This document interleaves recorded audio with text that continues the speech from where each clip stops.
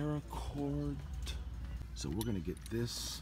All right, turnbuckles. This is the size turnbuckle we need right here. All right, we're gonna need 8 and 3. This is the size we need.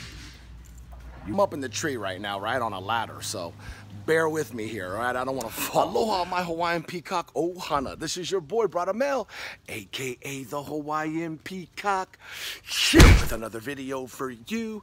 Hey, if you're new to the channel, welcome. Aloha. Be a part of the Hawaiian Peacock ohana. Hit that subscribe button, guys. Next to that subscribe button, hit that notification bell, because that's going to notify you when I put out a new video. That's all it does. I've been pumping out 2 videos a week, guys. Pump it, pump it, pump it, pump it. Oh, sorry, that's another video. I'm sure you've seen in the thumbnail, somebody's acting shady. We got to get to the bottom of it. Let's see what we got. What is this, you ask? This is what I got. 16.5 feet by 16.5 feet triangle shape sunshade sail. We're going to head over to Home Depot, and I'll see you guys in a second. Boom, we took a little side route. We are here at Ace Hardware. We're gonna give them some love. Let's go. Oh, here we go. We're gonna need a pack of large screw eyes right here. This is gonna go into our fence. 1, 2, and 3. This is the size turnbuckle we need right here. $5. Here we go, perfect. Turnbuckle, paracord. All right. When you buy your cord, make sure it's a good cord, all right? Because that cheap stuff will just break. So we're gonna get this, as you can see on this tag here, it holds up to 110 pounds right there. See that? So that's gonna be really good on those windy days. It'll help out. So make sure you get some good paracord. All right, guys, we got everything. Now, let's get home. Boom, we're home. Check out the pieces that we got. All right, guys, so this here I had in the garage, 3/4 inch hook and eyes. I can probably get away with this, but not for very long. I wanted something a little bit bigger that's gonna anchor. That's why I got this 4-pack, and it could hold a max weight of 70 pounds. So this is gonna be a lot more durable. It's gonna be outside, the elements, all that good stuff. We have our turnbuckle. We have 3 carabiner clips. We have our U-clamp, and then we have our paracord. Okay, the shade sail did come with some paracord. This stuff is really cheap. It won't last very long out in the weather, so that's why we purchased. This was $9. This was probably the most expensive part out of all these items here. But like I said, you want some good paracord. So let's get to the build. It ain't gonna be that hard. Let's go. So as you can see, I have my measuring tape going all the way down there, measuring at 16.5 feet, okay? I did mark it here with a hole. So basically all we're gonna do is manually screw it in. So we got our hole made, and we're just gonna screw this thing in by hand. It'll just dig right into this wood fence here, this 2x4. As you can see, it anchors right in. You may need a wrench to get a really good torque on this thing, because it's getting hard.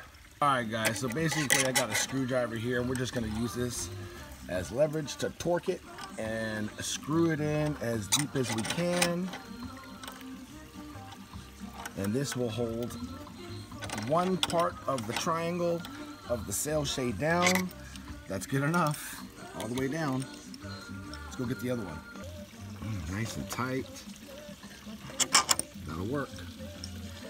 First thing I did was get some of the paracord, cut it. We tied it around about 3 times, and just burned off the end, all right? Because it's you don't want it to frail. And we just used your barbecue lighter anyways to burn it up, and I'm gonna use this as my pointer too as well. So carabiner clip right here, and we just kind of tied it really tight. Just a simple knot, a box knot, nothing you know, too crazy. And that's the first step. This next thing we're gonna do is get our carabiner clip. Clip one here, and then we're gonna clip one down at the other end there.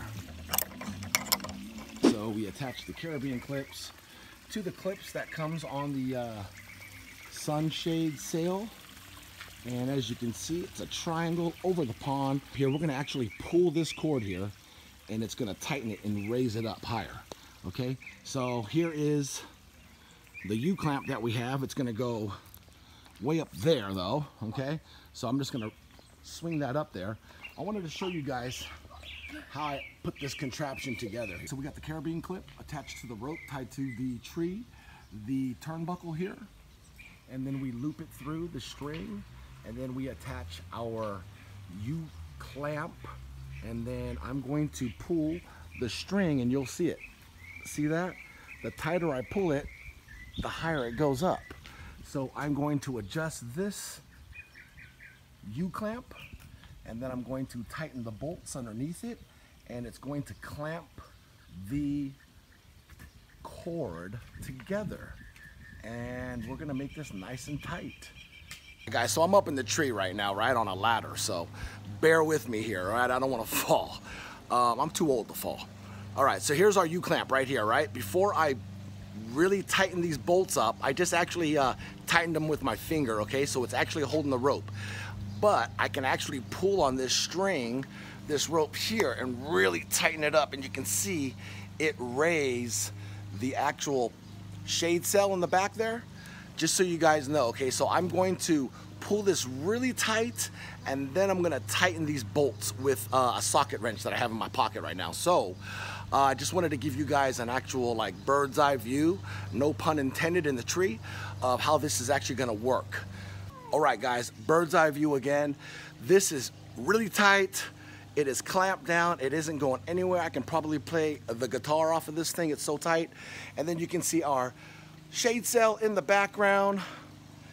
This XS string here, I'm gonna cut it down, and then probably, I want a little bit, you know, just in case. So maybe about here, and then I'll cut it and burn it, and then probably just wrap it around here so it's clean. Now we go to the turnbuckle, and this turnbuckle here, we're basically gonna turn this bolt to tighten it up even more. As you can see, we got threads to play with to adjust on both, you know, bolts here, and it's gonna pull this cord even tighter. Now let's take a ground level view. All right, so as you can see, guys, this is done. So check out the shade. The fish are gonna love it. Actually, you know what? They are loving it. So a little partial sun, but for the most part, when that sun comes in at the hottest point of the day, it's definitely gonna be covered. Keep this pond nice and chill in the summertime for the fish. And here you go, eye view. This is eye level. So this is right up at my eyes. So I'm 6 feet tall. So this is right at my eyes here. And you can see where it actually ends, right at this point here. And like I said, this shade sail is 16.5 feet by 16.5 feet. All the way down the ends, triangle. And then as you can see, our cord here, and it's up in the tree there. And then you can actually see our setup, right? And I cut the strings, and that's it. And now you understand why I used the black string. So it's not standing out. It's not a sight for sore eyes. This did not take very long to put together either. You know, if you have everything that you need, gosh, I'm gonna say maybe 30 minutes at the most. I mean, including the shade, the sail shade, this was like less than 35 bucks to build. You know, granted, now I did have the fence to attach it to. I had a tree to attach it to. Maybe this may give you an idea if you wanted to do something like this over your pond, or hell, just maybe over the patio. You know, it's really not that hard to put up. And these things are pretty inexpensive, as you can see from a different angle. You know, if you don't have something to mount it to, like a fence or a tree, you would have to get posts, obviously. You can just, you know, do maybe a 4x4 post in the ground at 3 points or 4 points. This is the shape of a triangle. They have different ones. They have ones that are shaped as squares, but this one is a triangle. I didn't really need a square. Probably help when fall hits and these leaves start to fall down from the trees. So that'll help with covering up. Plus I also have that other pond cover that I made, so that'll cover that too as well. So when it comes to fall, we should be okay. So I'm kind of anxious to see a windy day, how this thing holds out. But if it gets too windy, that's why I actually put these carabiner clips here. I just unclip it, unclip that other side down there, unclip it there, and you know, put it away for the winter. Real easy to set up, guys.